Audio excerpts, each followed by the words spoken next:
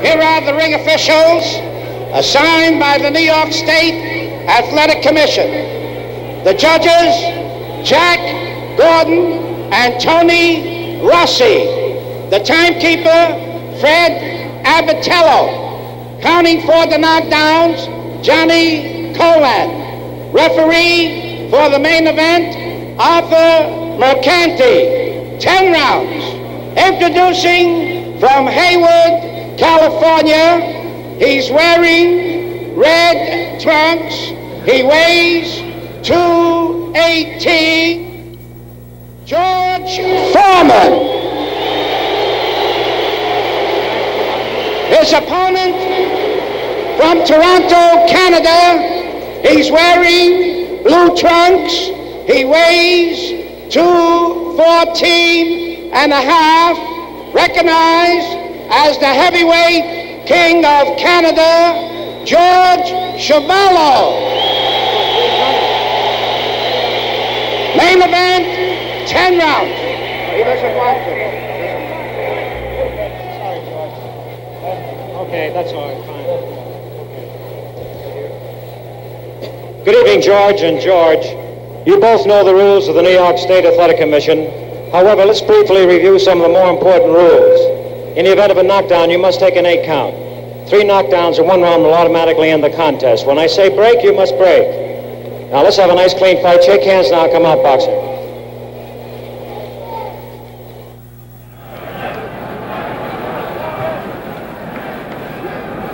Here's round 1 of this 10-round heavyweight bout. George Foreman on the left in the red trunks, if you're watching in color. George Chuvalo in the blue trunks with the red border.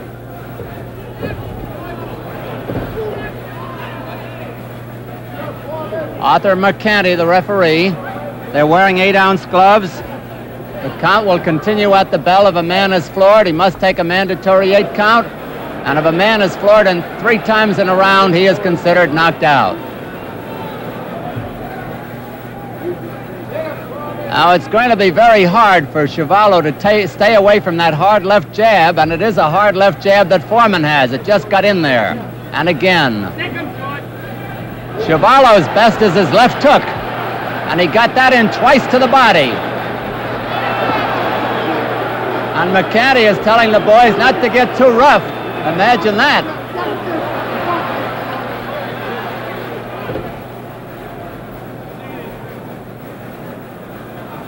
Both are very strong.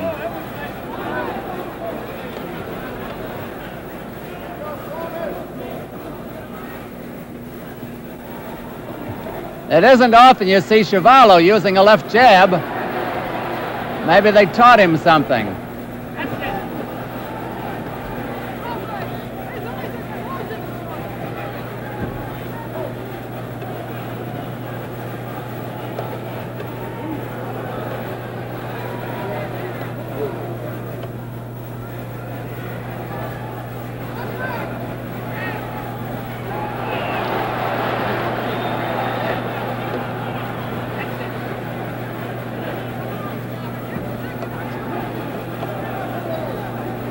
Chuvalo figures to go to the body to slow down the younger opponent, 11 years younger at 21.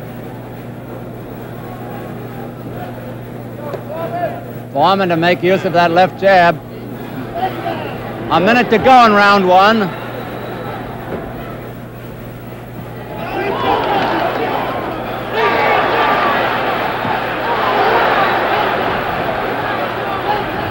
Foreman is keeping Chuvalo off balance. Chuvalo can't get set here.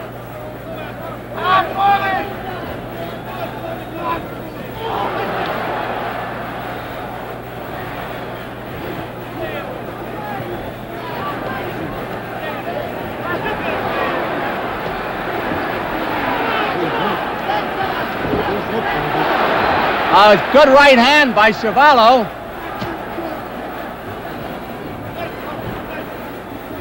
And those are pretty good bombs. 10 seconds to go in round 1.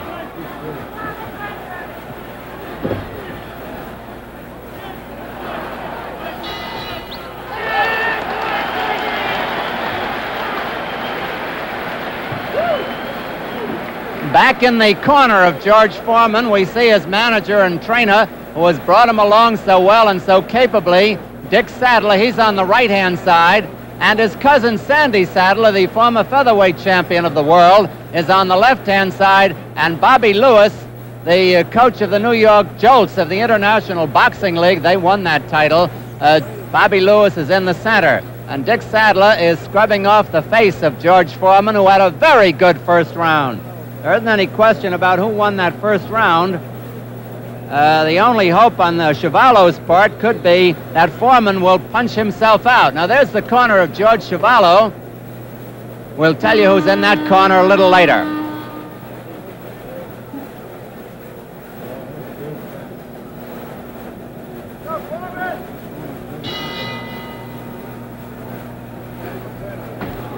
Round 2 at Madison Square Garden. The first round was a big one for Foreman. Chuvalo must hope that he'll punch himself out.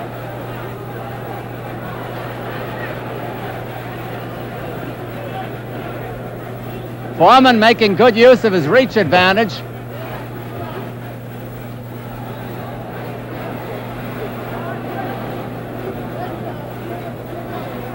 He's giving Chuvalo no rest.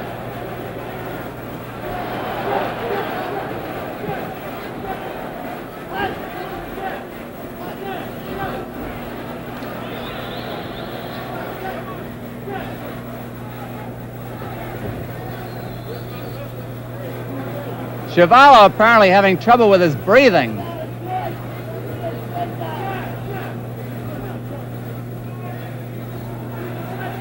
Two minutes left in this round.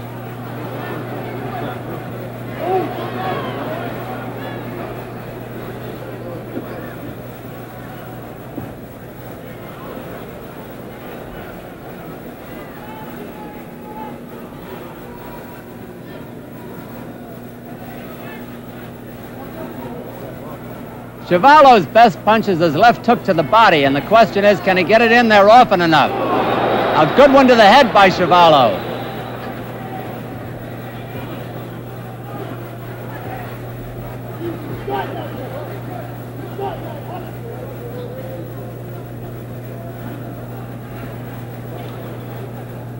Chuvalo a little bit puffy around the left eye.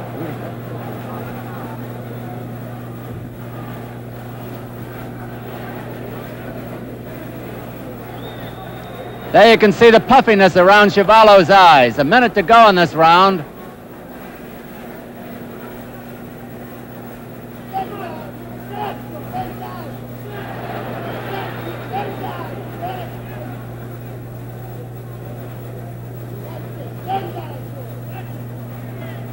Time has to be on Chuvalo's side. The first 2 rounds aren't. That is an angry mouse under the left eye of Chuvalo.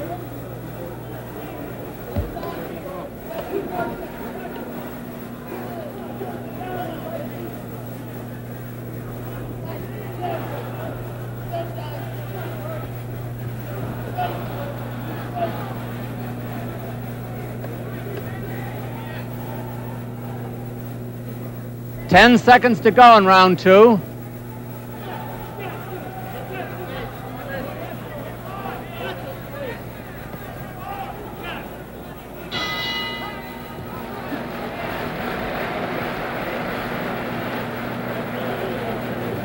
In the corner with George Chuvalo on the left-hand side, with the George Chuvalo on the shirt, is Irving Ungerman, a good Toronto businessman, his manager.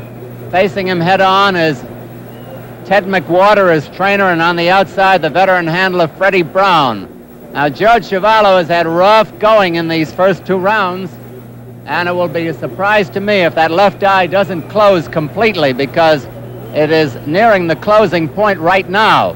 If Chuvalo is going to pull this fight out, and I use the word pull out advisedly, he's got to do something drastic and do it fast, because that left jab of George Foreman's is as good a jab as we've seen since the days of Joe Louis.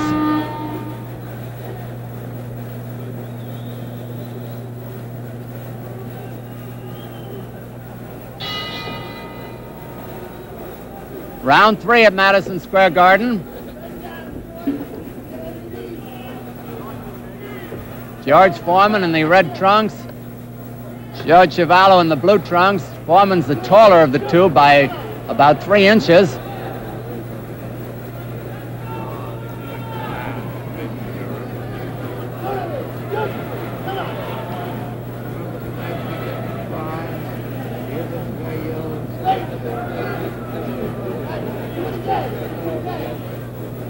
Foreman, for all of his inexperience, he's only had 21 fights, all of which he's won, is going about this job in a methodical, workmanlike way.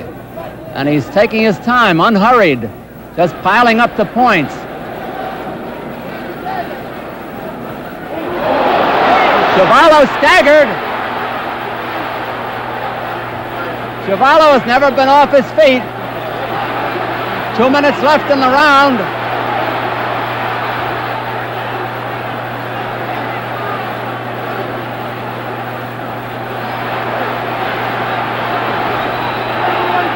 It's an awesome battering that Chuvalo is taking.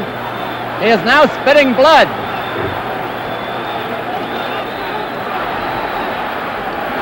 Chuvalo being battered in his own corner. And Irving Ungerman, his manager, is asking the referee to stop it. He's climbing into the ring.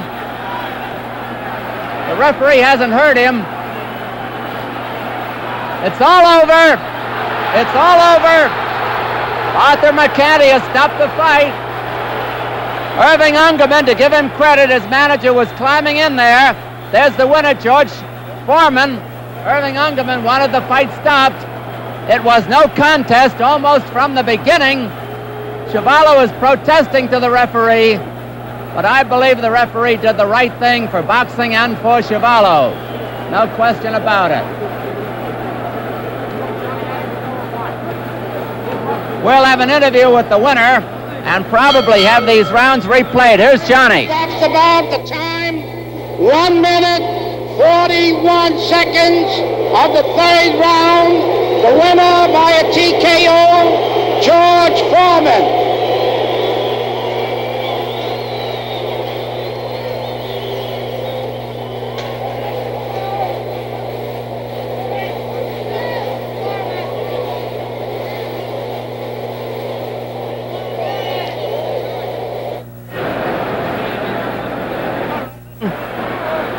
And we're going to get the winner and perhaps the loser of this fight over to our cameras.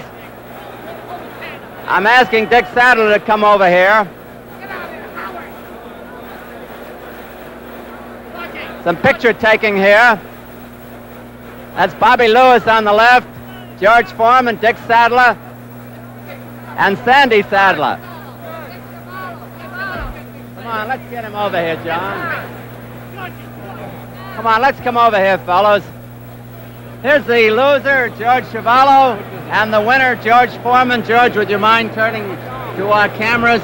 You never really got started, did you? Not really got started. No, I don't think the fight should have been stopped either. I got hit with a few shots, but I wasn't hurt. Well, you know, I think your manager was climbing in there. Irving, weren't you going to ask him to stop the fight? Yeah, you were halfway up there. Here's Irving Ungerman. And, George, maybe it looked different from where you were. Well, I wasn't hurt. I mean, I was still coming on. It took me a while. It was taking for me a while. They warmed up, but there's no reason for them to stop the fight. George, good luck to you. We'll be talking to you later on, Irving. Here's George Foreman and Dick Sadler, his manager, and Dick and George, Bobby Lewis, Sandy Sadler, former featherweight champion. George, you must be very happy. This is the biggest. Well, that was a good win. I was fighting a good fighter, and I got a chance to work some of the things I've been practicing.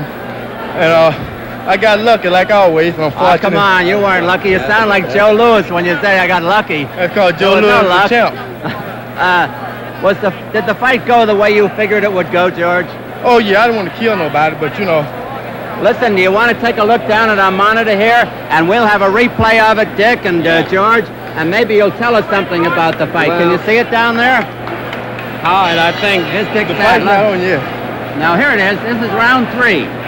Round 3, well, George is using his jab, which has been his effective weapon. The guy was missing a lot, and no power behind his punches of Chuvalo. And consequently, he looked high. He was quite off balance. No power there. He's winging them desperation punches, and The fact is that George was in complete control of the fight with his left hand and getting off combinations. And then when the boy got hurt, there's no sense for what little money they're getting. I don't care if we win, lose, or draw. I don't want to see nobody get hurt in the ring. Of course not. Dick, I got a good question. You know, all the managers. Well, we'll wait till this round is over here. George, suppose you tell us about the round. It's near the end now. George Chavallo's putting on a good fight, and I'm gonna have to move him and wait. You know, get myself into control. Now a good combination. Oh yeah. Stumbling and good body punches and good head punches. And the referee is great. I got good on him. Got a chance to get some. He's defenseless now, and I could do that all week, I think. And he's a game guy. He should be number 1, and I should be number 2. I feel. Oh, not now. Oh, look at that punches he's taking, man. Good jab. It looks like a long round, doesn't it, George? Oh, yeah. My manager and me working on a lot of things, and that's part of it. Hooks, good hooks. Now, this is where the referee is about to come in and stop it. You notice I'm in control. And did you think it should be stopped? If he had any defense, he has nothing off it. He was bleeding out his mouth. He was bleeding out his mouth, which is... He's bleeding bad in his mouth, and he's bleeding bad from the nose, and he offered no defense. So we're going to see it in slow motion in a moment. Dick, I got to ask you a question. You know, hey, the manager. You mind if I say to a great guy who's trained a lot of great amateurs, Doc Broders in Las Vegas, California, he was responsible for taking me to the Olympics, and he's a great trainer, still in the process of developing young fighters. Happy Galt? No, Doc Broders. Doc Broders. And I'd like to thank all the people who write all the good letters. Let's watch this in slow motion first. Sandy Saddler is telling me,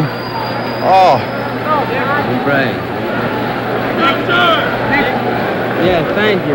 I have Bobby Lewis and Sandy Saddler in my coach. Dick, I got to ask you a question. You know, managers always use the editorial we. You know, we're going to win this or we're going to stop him. And you just said that George Chuvalo couldn't punch. How would you know? You didn't get hit. No, he didn't throw any punches, and he wasn't offensive. He didn't put up any offense. That's what I mean. I know it, Don, but when we say it's a plural, because every punch he takes, I'm with him. Joey, one more question. You'll probably fight Jerry Quarry. What about that? Right now I'm just in training. My manager's still teaching me, and I'm trying to learn to be one of the better fighters. Good luck. And I'm not predicting nobody. Good luck. Sandy. Come on over here, Sandy. Here's Sandy Saddler, the former featherweight champion of the world. And I don't know whether they introduced you earlier. It might have been they maybe didn't recognize you with the glasses. Well, no, they didn't, because I'm working in the corner. I didn't look presentable enough. Oh, you look great to me. To get ready to get. How's your friend Willie Pep? Well, Willie Pep is in wonderful shape. I seen him here. Good luck, Sandy. Thank you very much. We'll be returning to Madison Square Garden and more of tonight's action in just a minute.